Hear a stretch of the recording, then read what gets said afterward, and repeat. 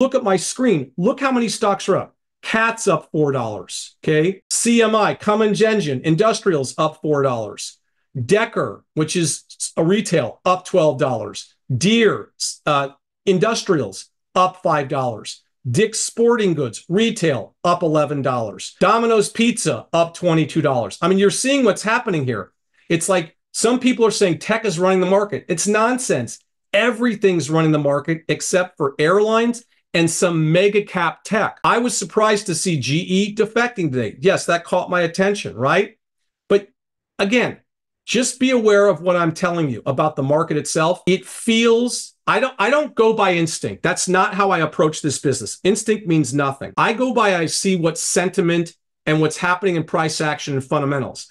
And what I'm seeing is this pining to buy 52-week highs, regardless of value. Just get me into the 52-week high. I don't care what it's worth.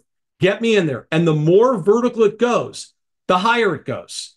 So whether it's tech, whether it's healthcare, whether it's pharma, whether it's retail, whether it's REITs, whether it's industrials, it's indiscriminate. There's this palpable feeling like we've got to find a way to drive stocks higher.